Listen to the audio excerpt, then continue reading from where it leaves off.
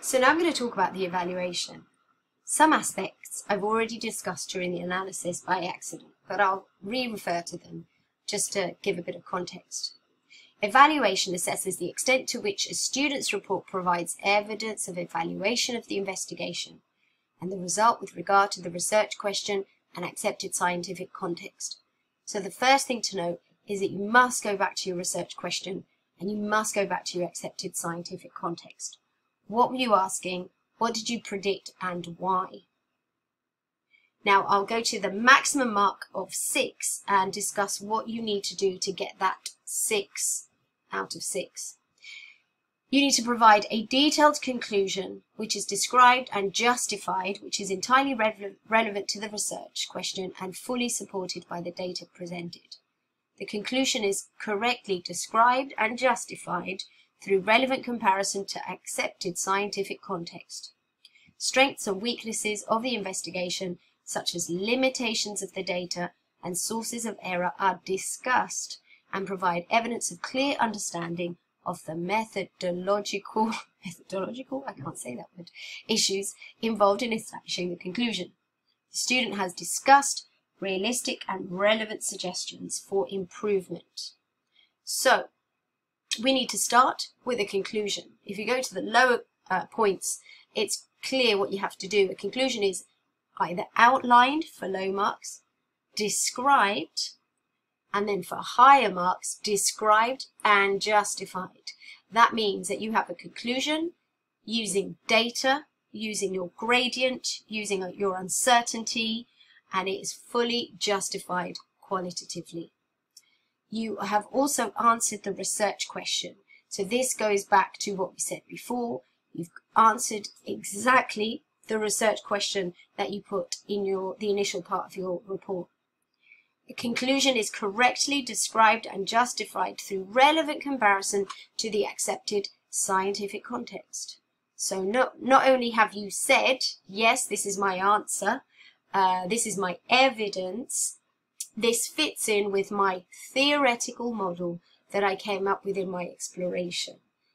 Now, if you haven't got a theoretical exploration, you haven't got a theoretical background, there's no why to your hypothesis, then you cannot get this full mark, this full credit. So as I showed you before, your conclusion has to refer to the results of your analysis, your gradient, your equation of the line. There has to be some mathematical reasoning. To refer to the theoretical information. My prediction was correct because the results follow a linear relationship that matches with the one hypothesized when plotting the equation RT was blah, blah, blah. But anyway, so you're referring specifically to your hypothesis. And this means that the behavior of the copper wire matches the theoretical information. So this candidate can leave it very briefly because they did a very, very good job of explaining the theory previously. If you haven't done that, then you would have to go into the theory now in sufficient detail to make it fully evident what you mean by your conclusion. Now, the evaluation itself, the first thing that you have to do is make sure that you emphasize that whatever relationship you've proven, you state, and this is very important, you state categorically that you only have evidence for the range that you have studied. So, for example, if you're trying to find the relationship of a pendulum, you say, for the lengths that I have included in my research, I can categorically say the hypothesis was correct, because you don't know what's going to happen if you make your pendulum twice as big as your maximum length. You don't have evidence for that. So it's important that you make that distinction. For the data that you have, yes, you are confident that the conclusion is, etc. Limitations of the data would start with that one. And then you have to pick apart all the sources of error. Now, how do you know that you have a source of error? Your graph will tell you that you have a source of error, because although you have a linear trend, as we can see here, although the line of best fit goes through the error bars, the points themselves do not fall on the line of best fit. And if you're expecting a linear relationship, they should be on that line. So this is proof that you have errors. So you cannot have a graph like this one and then in your evaluation say that everything's great, because it's not. You have errors. You can also see here that they're either systematic, or random errors. We can see here that there doesn't seem to be a pattern in how far away these dots are from the line. So there are some sources of random error. You can even go and look at the data itself to see maybe there are systematic errors in there that are averaged out, for example. But it depends how much time you want to spend on that. It's important that you emphasize, you understand that these are random errors.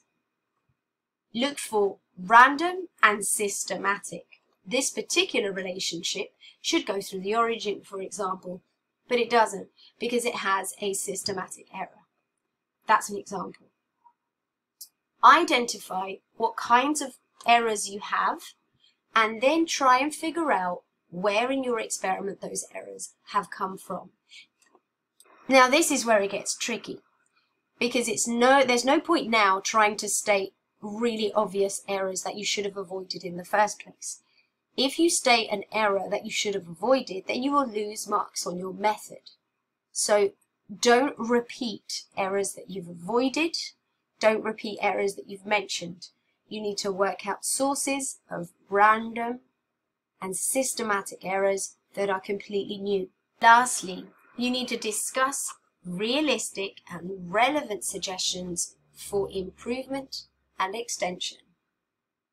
This is in the first section here.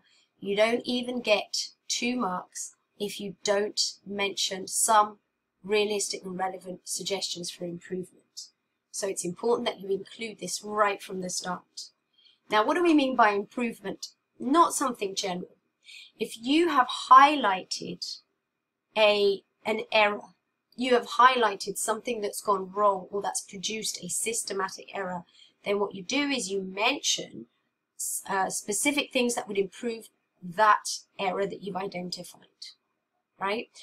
Secondly, extensions. You might want to then expand your investigation. This is relevant to those of you who get really good graphs, whose equipment has been kind of, very, very accurate or already got inbuilt features. How would you expand it? Well, you would use a different set of equipment to look at a slightly different context.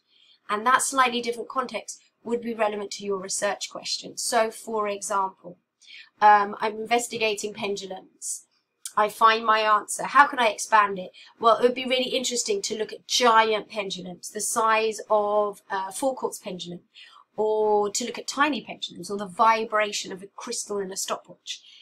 Taking that same idea and that same research question and taking it to another level.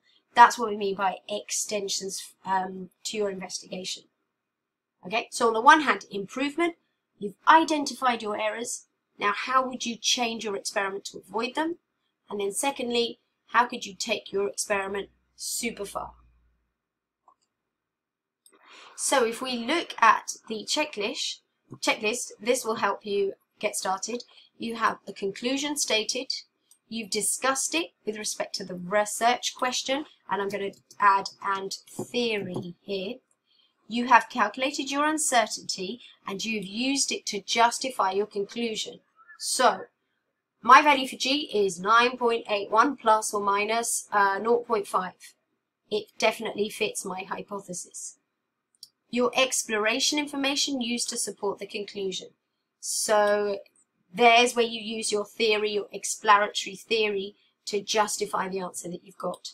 Limitations of data discussed. State the range. My conclusion is valid only within the range of my experiment, which is length of 30 centimeters to 4 meters. I have no idea if it would work outside that. It's important that you say that.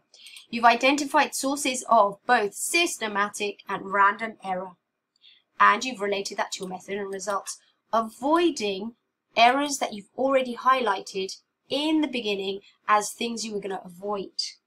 Realistic and relevant improvements and extension considered. And then when you've done that, you're good to go. The only thing left is communication. Now it's important that you keep the size of presentation between 6 and 12 pages. The font has never been specified, but keep it sensible between anything between 10 and 12. That your report has structure, which starts with your introduction. We can talk about this another time, but there's no specific structure. I don't like to force people to follow one, but make sure that the parts are headed correctly. Use of specific terminology is correct, that you don't have any major errors, and that you label, this is really important, that you label all graphs and tables correctly. And I'm going to add one now here, I'm going to add one, which is the bibliography. Oh, it's not letting me do it. I'll do that when you're not looking. Please remember to add your bibliography. There we go. So at some stage in your exploration, you would have read around your subject. Include citations, make sure anything that you've used is cited, and include your bibliography. And that's it. That's your Physics IA. Good luck with that.